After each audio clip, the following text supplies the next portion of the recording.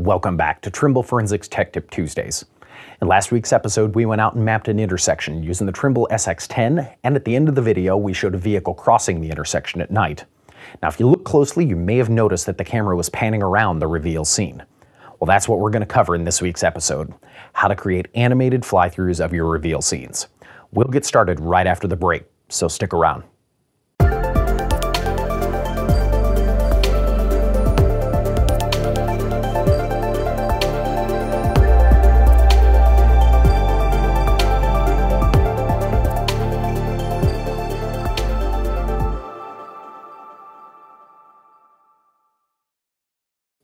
If you use a laser scanner, you can do fly-throughs in Trimble RealWorks Forensic to show your point clouds in motion. To learn how to do that, head on over to Official TRW and Jason Hayes will show you how it's done. We highly recommend Jason's tutorial, and we'll leave a link to it in the description below. To fly through our diagrams, however, let's open up Reveal and get started. So I have my four-way intersection loaded up, and I have a Dodge Charger here that's at the bottom of my screen. So I'll jump out of 2D into 3D, and I'll hit play. And we can see our car taking off. Now this is well and good to see it from a static 3D view, but we would like to add some motion to this. So I've created a layer here called Camera. And what I'm going to do is go to my models inventory here, and I have downloaded a video camera from the SketchUp warehouse. Now, you don't have to use a video camera.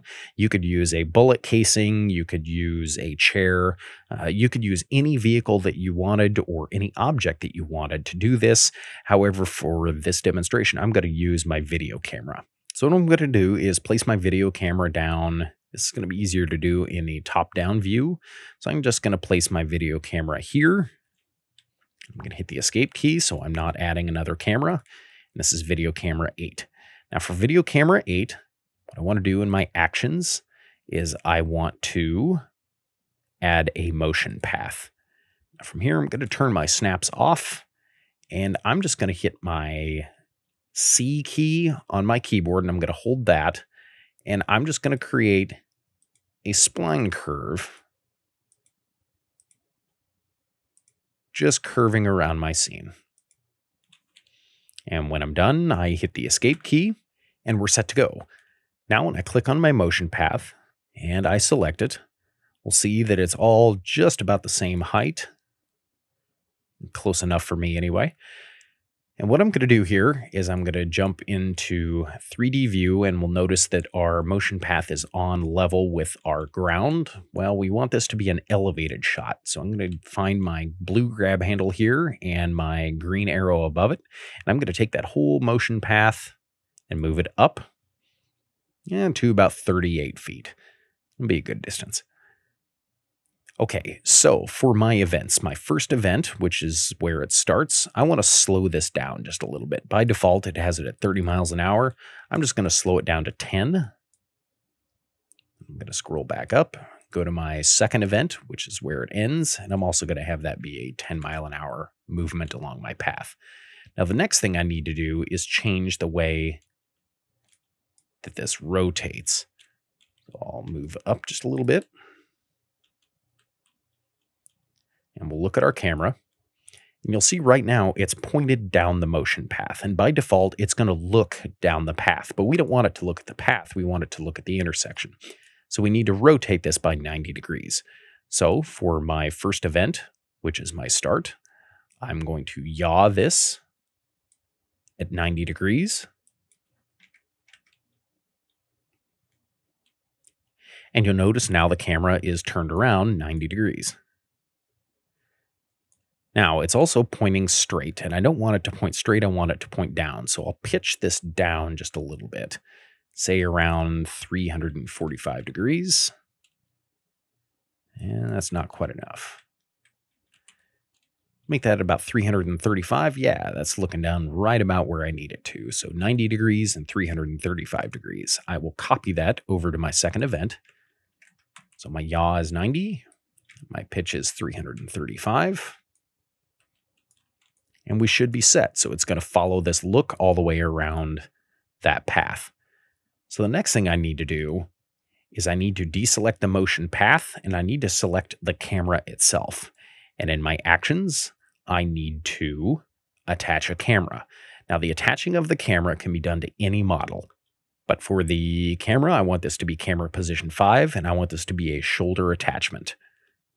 And then when I click OK, so now that I have everything set up, what I need to do is press the play button in the bottom and press the 5 key. And this will let us look at our intersection as the camera is panning around. Now, it's a little choppy with my graphics card. This card and its hardware doesn't really do a real nice job of blending the frames together. However, when you record a video, that's going to take all of that chop out of there. Again, I'm going to hit the play button again. And you can see here, we're just moving around our curve.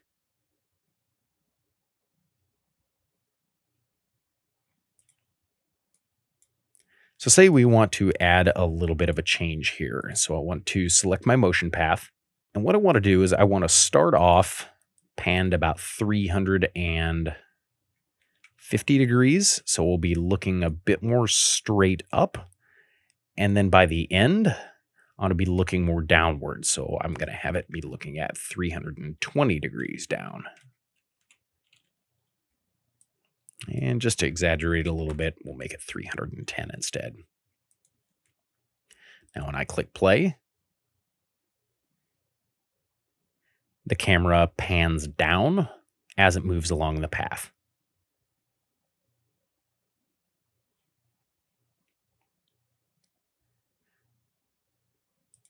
So if we'd like to change the path that this is taking, I would like to change the way that this is moving around here. So what I'm going to do is I'm going to move this around. Right around here and add just a little bit more intersection coverage. And I want to move up into this area. So again, the camera's looking down the further it goes down the path. So I would like it to look down at the roadway as it flies over. So I'll smooth these out just a little bit. And the key to making this look really nice is to have broad sweeping curves and not have any abrupt changes in your direction that your camera's traveling. So now when I click play,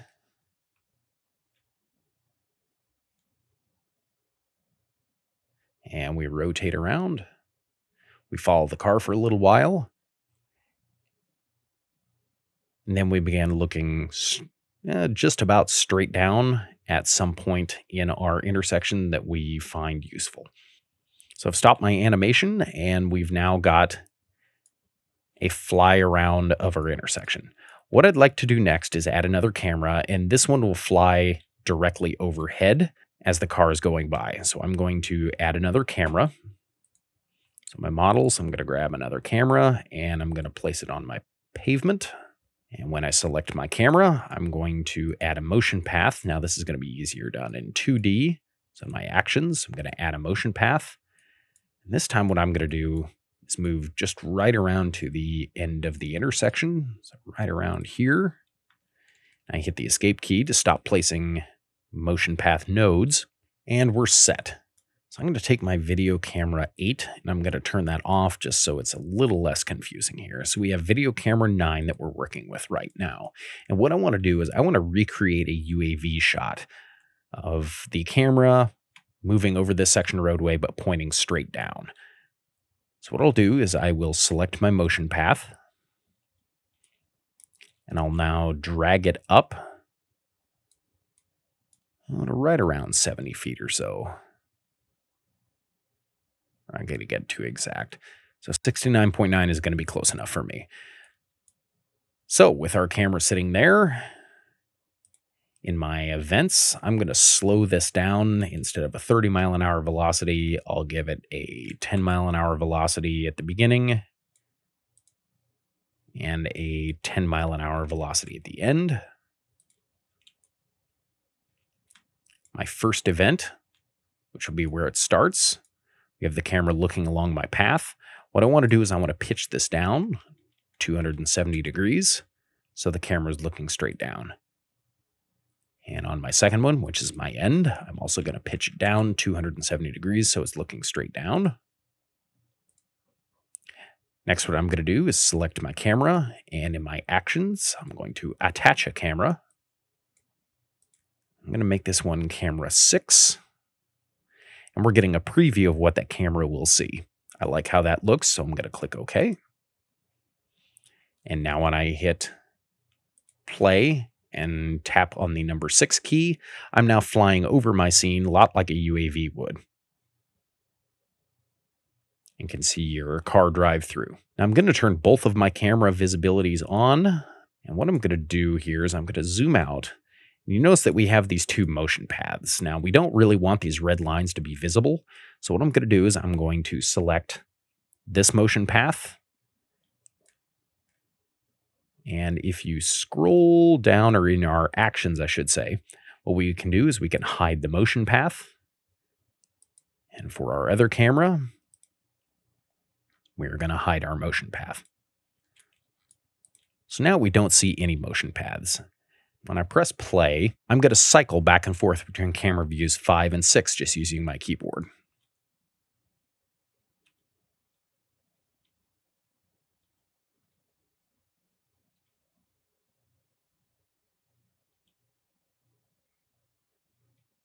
And this does allow you to look at the scene as it's moving from different viewpoints if you do want to do that.